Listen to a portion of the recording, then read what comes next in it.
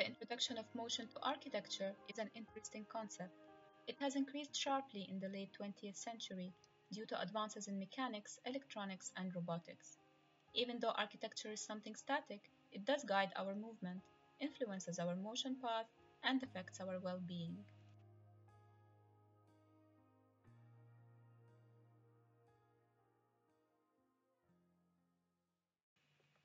To complete this project, we had to choose a location in a temperate climate, study the area, design a dynamic public pavilion, consider sustainable materials for construction, simulate the design using IES, assess thermal, wind, and light performance for the gap under the pavilion for at least 3 scenarios in 3 different seasons and different hourly changes per day. Compare the new results to the chosen country's sustainability assessment method, which is BREEAM in our case. Compare the new results against the base case. We have chosen the United Kingdom as the location of our project, precisely Oxbridge Town in London. Oxbridge Town is located in the west of the UK capital, with headquarters located in the Civic Centre. The site we have chosen is located particularly in the Newell community at St Andrews Park Street. It is a new development that includes up to 1,340 new homes, new primary school, large public park, offices and shops, restaurants, a theatre, hotel, museum, and a care home. This data shows that the age group of frequent visitors is going to be mostly teenagers and adults, since also student accommodation accounts for about 50% of the total rental spaces in Oxbridge. Here you can see an illustration of the community and its nature, as well as the proposed exact location of our pavilion.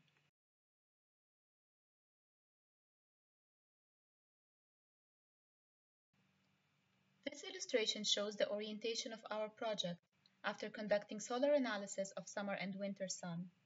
It illustrates the solar pattern and the way pavilion casts and creates shadow. The open part of the pavilion is located towards north, and the closed part faces south, protecting its inside from frequent winds that usually blow from the southwest towards northeast.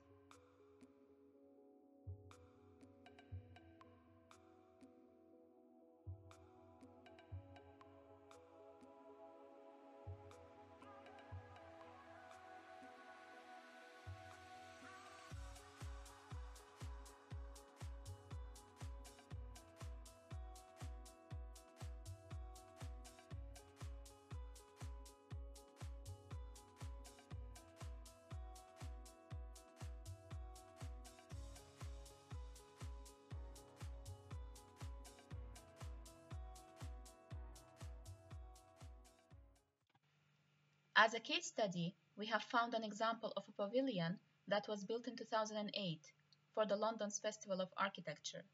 It is designed by the architect Tonkin Liu and is called a fresh flower pavilion. Its structure is made out of steel, which comes in bent hollow sections with fabric between them. It has 11 petals and a weighted feet to resist upwind. Each petal's frame is made out of 5 sections of hollow steel.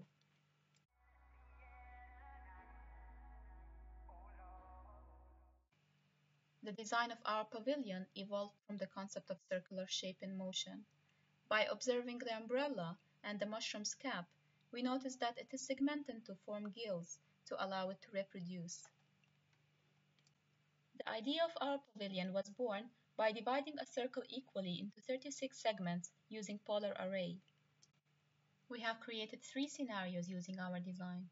Scenario 1 equally spaced, Scenario 2 one-sided towards east, and Scenario 3 fully closed.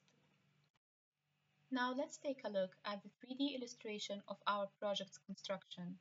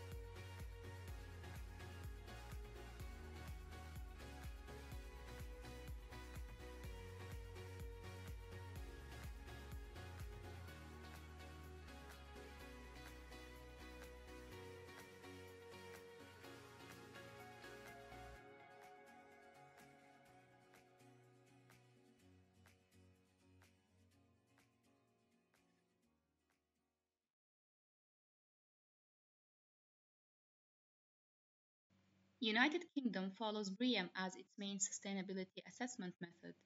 It ensures that buildings comply to regulations that provide visual and thermal comfort, good air quality, and sustain the environment in the materials they use for construction. For the yellow parts of the pavilion, we have chosen ground sheet PVC fabric. It is commonly used for tents, as it stretches well, reflects heat, and doesn't get wet. For the framework, we are using lightweight steel structure, which is also considered to be a durable and sustainable material. To assess the thermal performance of our pavilion, we had to conduct sun cast analysis on the specific base case that we created to match our pavilion's design. Total solar gain was measured to be 0.604, and here are some views showing sun exposure contours. This chart shows the daylit hours in June, September, and December. After examining daylit hours, scenario 1 shows these contours, and solar gain was measured to be 0.348. The illustrations that follow show shadows examined in June, September, and December at 10 a.m., 12 p.m., and 3 p.m.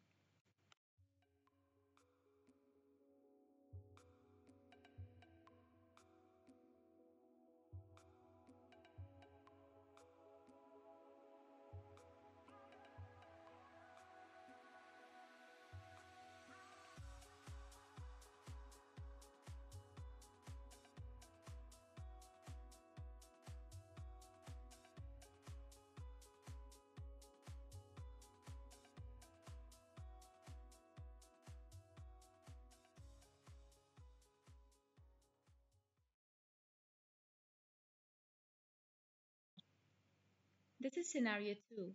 There is more contrast seen in contour colors, and the solar gain was measured to be 0.3755.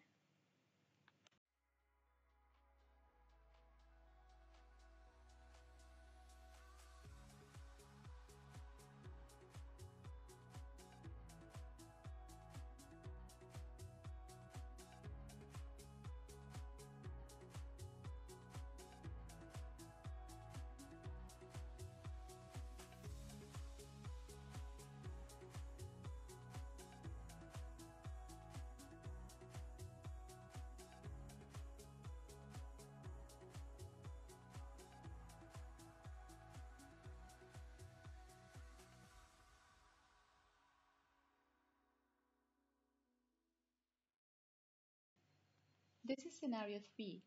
The base case receives almost no sun and appears all in blue contours. The solar gain was measured to be 0.1143.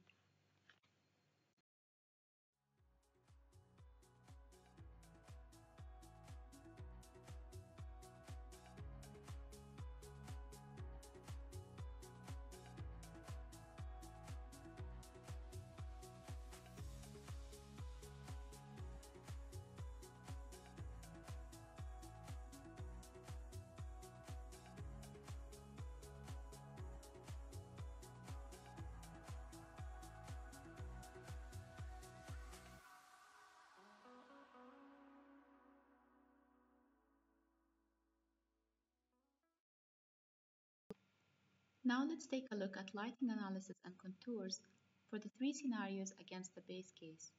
These simulations were made for the base case in June at 10 a.m., 12 p.m., and 3 p.m.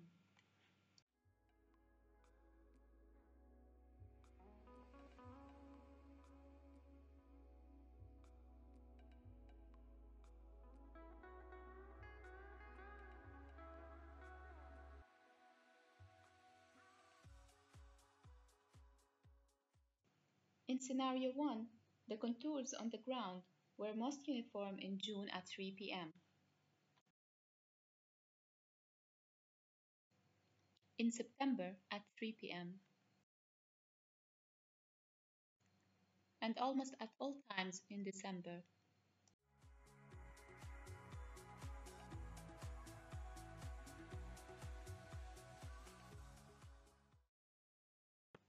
Scenario 2 showed a mix of results. In order to understand them better, we examined the contours at both sides of the pavilion.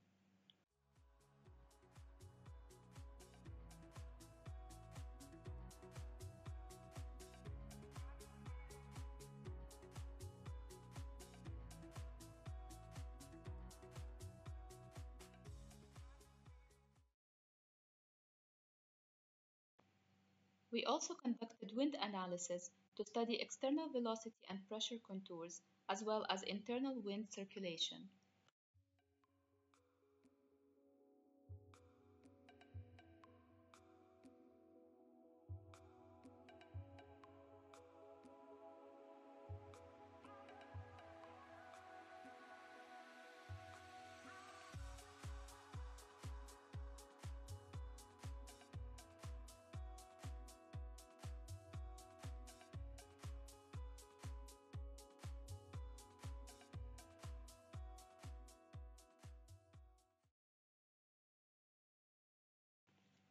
After conducting research on most famous renewable sources of energy in the United Kingdom, we found out that a wind turbine is a good solution to provide a clean energy to operate a small structure like our pavilion.